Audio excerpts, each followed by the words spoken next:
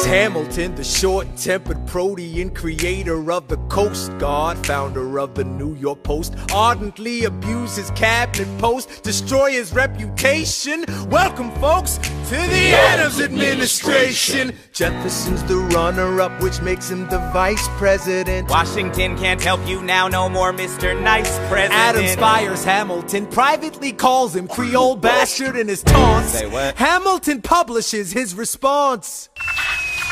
An open letter to the fat, arrogant, anti-charismatic, national embarrassment known as President John Adams. Shit. The man's irrational. He claims that I'm in league with Britain in some vast international intrigue. Bitch, please, you wouldn't know what I'm doing. You're always going berserk, but you never show up to work. Give my regards to Abigail next time you write about my lack of moral compass. At least I do my job up in this rumpus. The line is behind me, I crossed it again. Well, the president lost it again. Oh, such a rough life. Better run to your wife. You're the bosses in Boston again. Let me ask you a question. Who sits at your desk when you're in Massachusetts? They were calling you a dick back in '76, and you haven't done anything new since. You nuisance with no sense. You'll die of irrelevance. Go ahead, you can call me the devil. You spot him, I love you. Spot him, malevolence. Say hi to the Jeffersons and the spies all around me. Maybe they can confirm. I don't care if I kill my career with this letter, confining you to one term.